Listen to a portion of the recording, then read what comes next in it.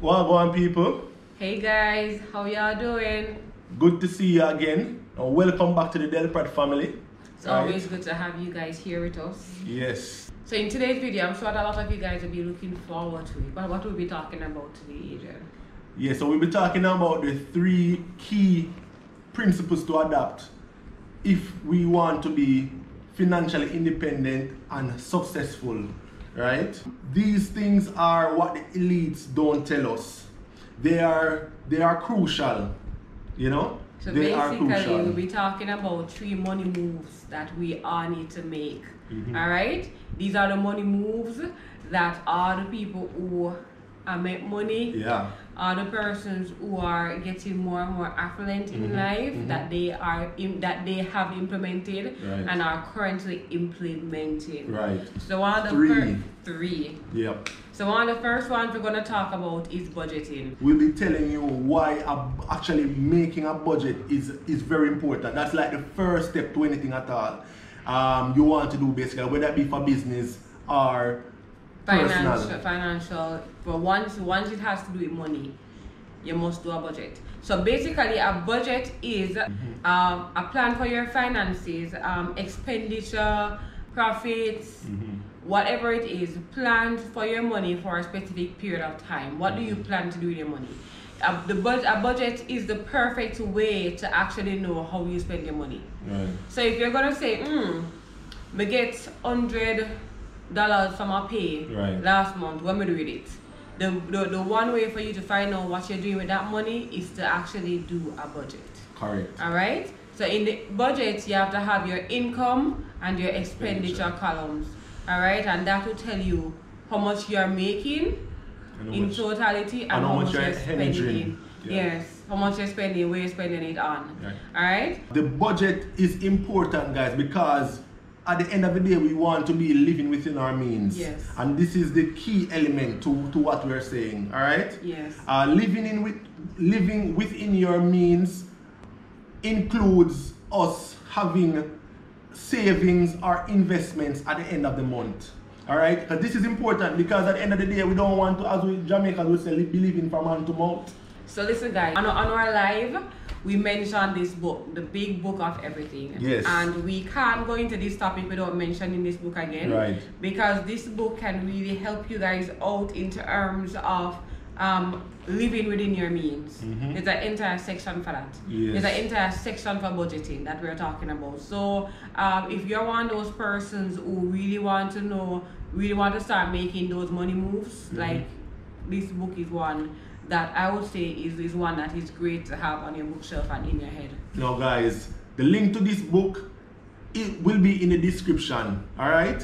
And it's very affordable. It's written by a young Jamaican, all right? So we always talk about buying Jamaican, and this is, one way we can do that to build our community, support Jamaican businesses, and of course this book is vital. We have found this book being very helpful so far.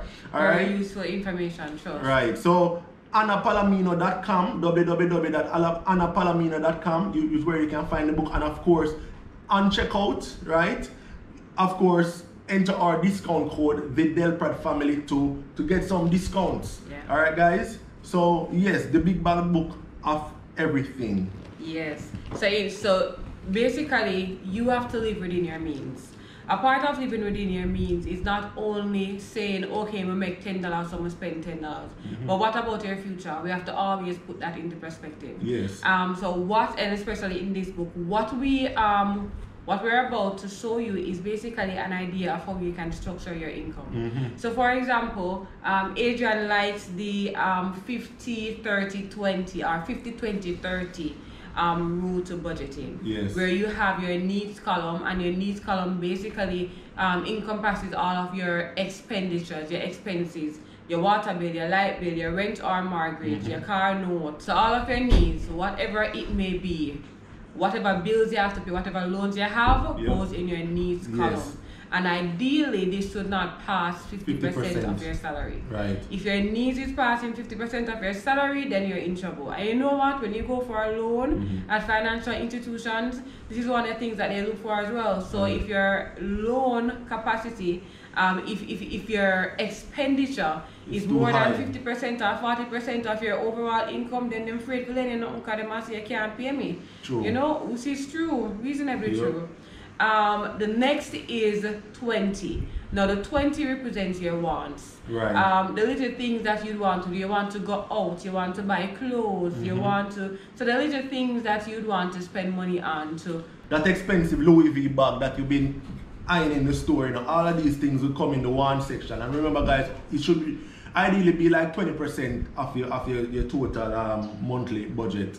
Yes. And that will leave you with a remainder of 30%. Now this 30%, as we say, in order for you to be financially to become financially successful or independent, most important part of your money moves. The 30% you should look to put that down for investments and savings and insurance. Right. So these are very important because this is what is going to make you more affluent in the future. Yep. This is basically money that's going to help to propel your future. Yes. All right. So if you're really thinking about it, if you're in a position where you can reduce your wants, I would say I would want to reduce my needs and wants as much as possible and to increase my section for savings, investment and insurance. Because when you look at it, this is what is going to give you the possibility of really increasing your future, whether it is to invest in a house, invest in a business, whatever it is, go back to school.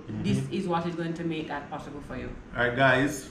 So the needs and wants should add up to around 70%. Anything more than that, you're going into the red zone, right? So we're really looking to minimize this needs and wants section as much as possible. Yeah. So guys, if you find that your expenses push you over into the red zone, right, then you have to look at things that you probably need to cut back on. So guys, if you're in the red zone, right, then you're gonna have to look at ways you can restructure your life. Maybe a car maybe a car payment is too big. Remember, we're talking about living within our means now. Yeah. Maybe a car payment is too big, right? You maybe buy an expensive car, and though you can afford it, quote unquote, but really you can't afford it because they're pushing it into a hand-to-mouth way of living. Yeah. Maybe the apartment that you're living now, the rent is too expensive, right? Maybe even if you bought a house, the mortgage payment too much. You're gonna have to look at ways that you can maybe rent out a room, build on a section where you can rent it out, so your mortgage is supplemented. Yeah. All of these things. Maybe you're taking too many trips to the bar, you know, the sports bar. All of these things. Too many hotel trips, too many day passes, girls. Right. Guys. Yeah, man. This basically wraps up this segment. It brings us to section number 2. So guys, the second step to making big money moves is reducing debt liability. Now there's a difference. You have good debt and you have bad debt. True. You can have a debt that is bringing in money. So for example, you've bought property or land that you're now using to earn money. That's a debt that is bringing in money. Right. Right? So you're earning from that. Right? So that's a good thing. But then you have some debts that are just liabilities. All you're doing basically is losing money every single month. It's like you're hemorrhaging. Right. Even like the credit card. You know, the credit card, the interest rate is so expensive. Right? But at the same time, we're not saying we're gonna demonize credit cards because there's a good way to use credit card and there's a bad way to use it. So debt liability. We have to reduce those debts that's making us hemorrhage, right? We have to reduce the debt, especially if you're in a situation that Adrian said where your debt ratio, your debt percentage is far too high and you cannot fit into that 50, 20, 30 category. Right. If you find yourself moving out of that 50, you're in trouble. Just to say, and you need to reduce that debt liability. Now, Adrian would like to mention 2 ways that is mentioned in the big bad book of everything. Yes. Right? And I'll tell you my favorite. Yes. Alright, so there are two steps. There are two ways basically. The avalanche method or the snowball method. Both of these are geared towards getting your debt as low as possible, clearing off debt as low as possible. So in the fastest possible time. There are two ways to approach them. Yes. You can either use what Anna Palomino called the snowball effect, or the avalanche effect, right? The snowball effect is actually, so you basically tabulate every single debt you have. Every single one. You tabulate them all.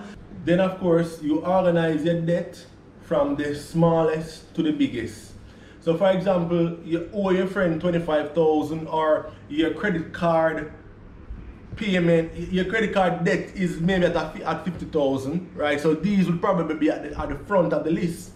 You then look to knock these down as quickly as possible. So you get rid of these. And remember also that the credit card attracts a lot of interest. So of course, the quicker you knock it off, the better, right? So you look to tackle these ones first, and then you move on to the others. Ones. So this is what they call the snowball, right? So you start to basically start to see those debts being written off or crossed off immediately. Yes. The second one is the one that I prefer the most, which is the avalanche.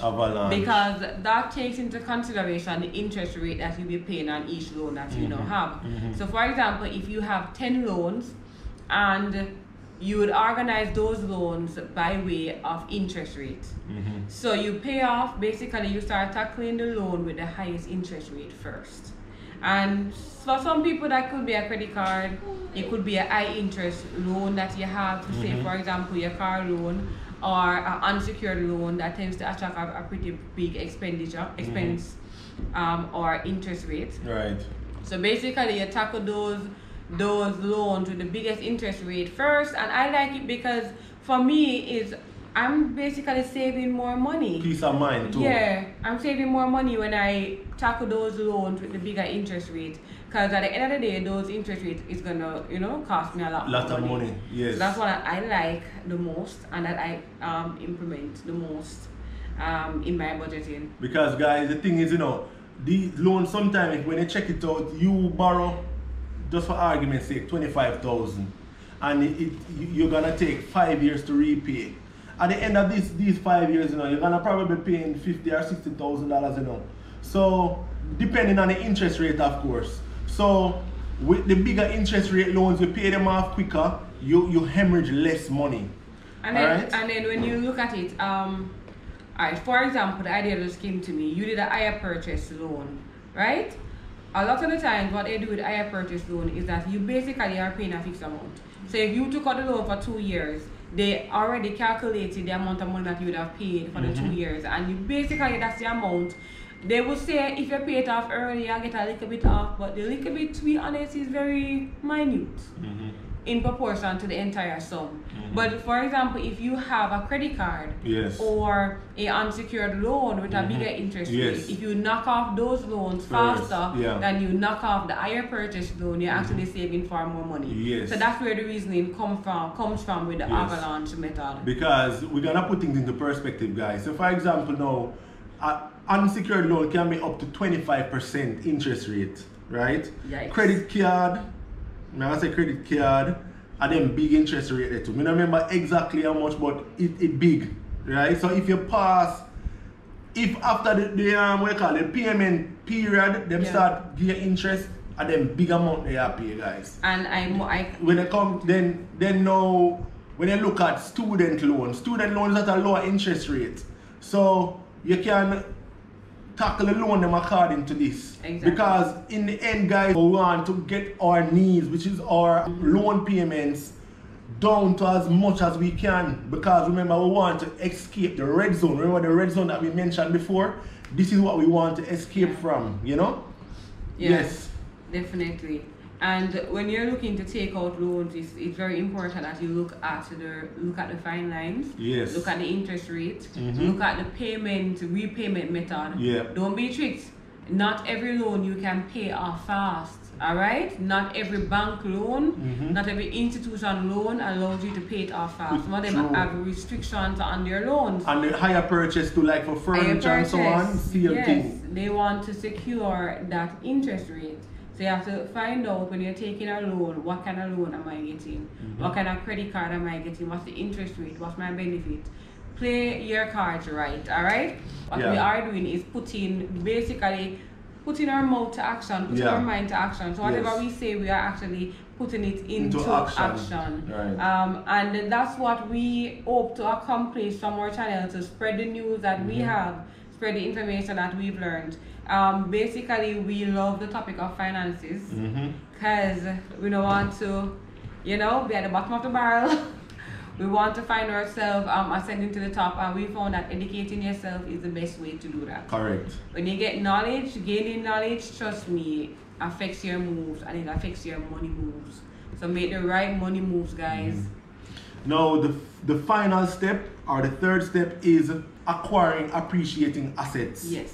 This is big, because a lot of times we are programmed, and we mentioned this in a previous video, we are programmed to get a job, right? Yeah. Start earning, and then immediately you start for the car loan, you start buy this, you start buy that. Credit card bill rack up. And basically what we're doing, we're eating ourselves away, because what will happen is, remember, the salary is fixed. Most people's salary is fixed.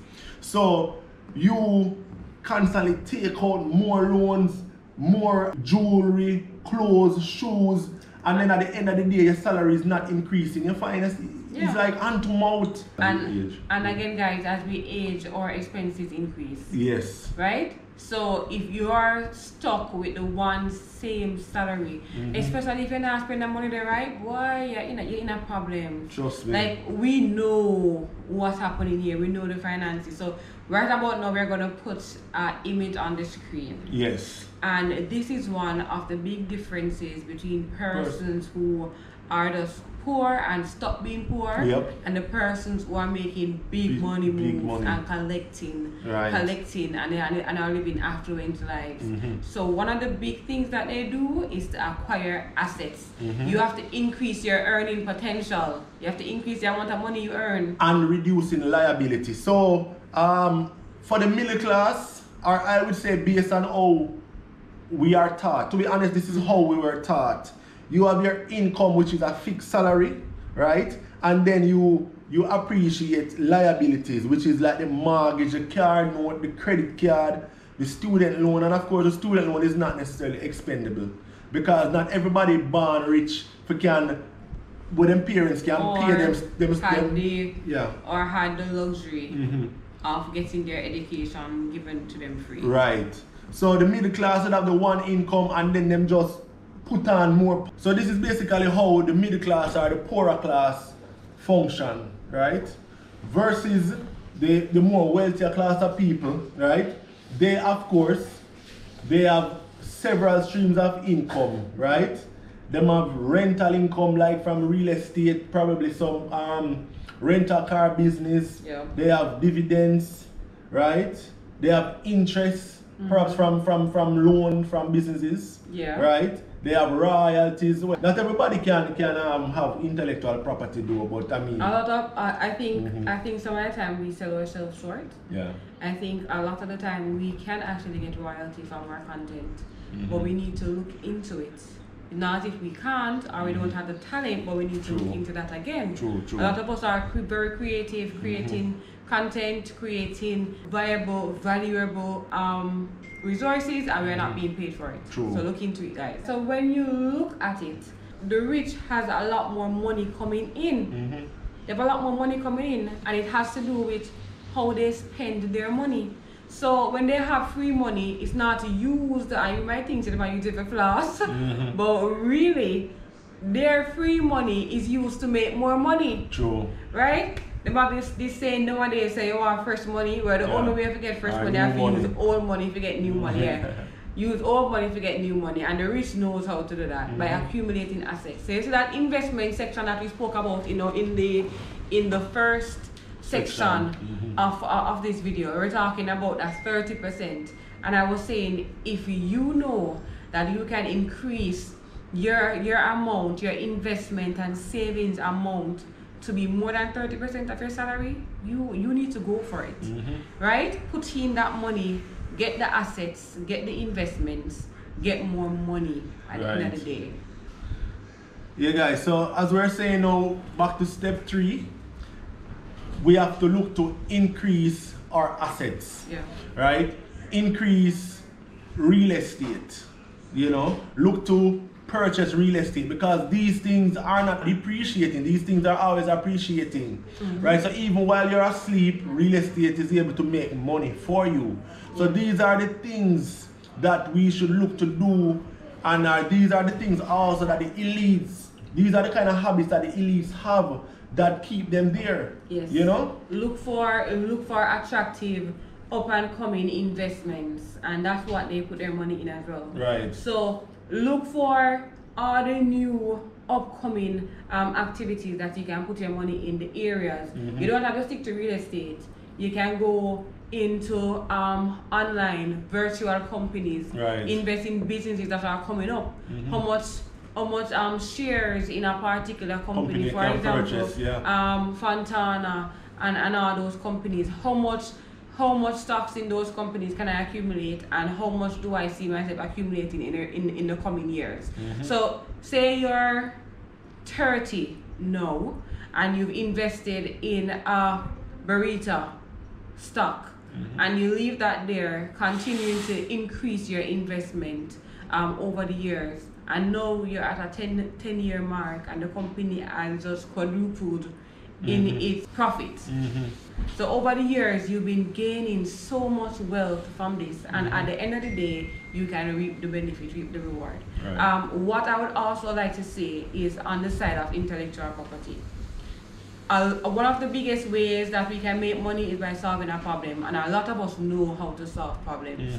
A lot of us have talents that we can use to make extra income. One of the ways that you can increase income is by increasing your own self as an asset. You are an asset too, so you can increase the value of your own self, right? By learning a new skill, investing more into what you can do, learning more about it, learning more about that trade, so you can gain more money from that in the future. Right.